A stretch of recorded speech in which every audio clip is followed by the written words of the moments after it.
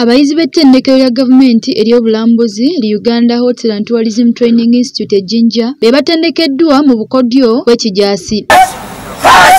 Bano bamaze ssabbiiti 2 n'ekitundu nga batendekebwa okuba ssabbaawa, okwerwanako n'okutaasa abeetoolodde singa bagwa mu bulabe.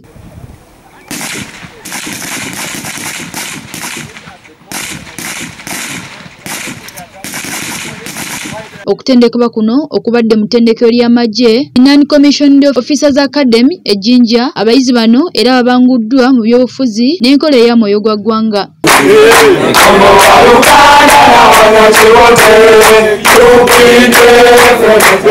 Ku mukolo ogw'okuyisa abatendekeddwa, akulira ettendekero li Non-Commissioned Officers Academy, Lieutenant Colonel James Tugume abasabye okweyambisa obukodyo naddala obw'ekikessi bafunye okubega abantu abakyamu abajja kuno nga beefuula abalambuzi.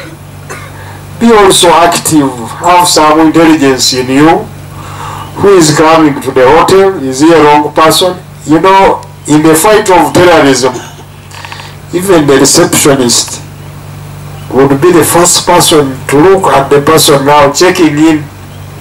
And when he checks in, even the one doing the laundry, the housekeeping, he should know which items did this person come with and what is his attitude and intention of residing in the hotel. Akwetendekero li Uganda Hotel and Tourism Training Institute Richard Kawere annyonnyodde obukulu bw'okutendeka abayizi abasomye obulambuzi obukodyo bw'ekijaasi. Of the human resource. There are countries where for you to be a tour guide you must be trained. Not anybody can wake up tomorrow because you can speak very well and you're a tour guide. That is important. It's not your role alone, but you need to come with a concept and discuss at the management for the ministry, so that we have professional tour guides. We have people who are coming out with diplomas. We have people who have gotten training in paramilitary. I'm told they have also gotten driving skills. Am I right? So why do we pick anybody from anywhere to be a tour guide? So that means we're not managing the quality of the human resource, and we're not sure of what they tell the tourist.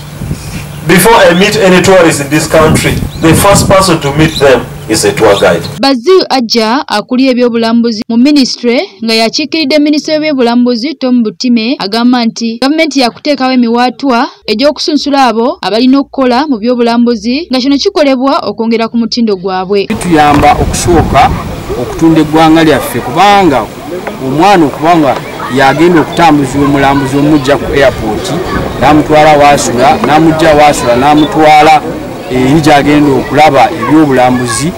Obwo obudde bwamala naye bano abaana tulina okubayigiriza okubeera nga bamanyi eggwanga ate nga balina n'omwoyo gw'eggwanga kubanga baba basobola okugamba bagenyi byaffe ekituufu. Kati kyova olaba nga kitukakalako ng'essomero okwongera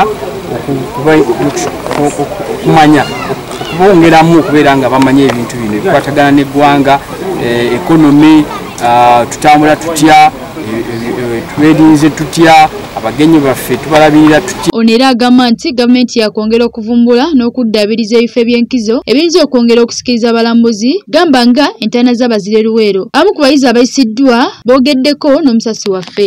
Amasomo gano ge tusomye gatuyambira ddala ebintu bingi era nga tuyize ebintu bingi. Mulimu okukozesa emmundu, photo drills zituyambako okukuuma emibiri gyaffe nga tubibalamu bulungi. Tuyize ennyimba ze tuyita revolutionary songs n'ebintu ebirala bingi nnyo. Bino ebintu bituyamba nga ffe abaana basoma ebyobulambuzi okugezaako okufuna obumanyirivu obwo obw'okwetaasa nga tuli mu field oba nga tuli nga mu national parks oba nga olumbiddwa ng'ekisolo ng'ekyo ng'osobola okwetaasaako, saako n'okutaasa abalambuzi baffe abetwandiise ba clients nga tuli nabo mu field okubataasa olemwa okutuusibwako obuzibu. Noel Nikulabako, Delta TV Amasukulu.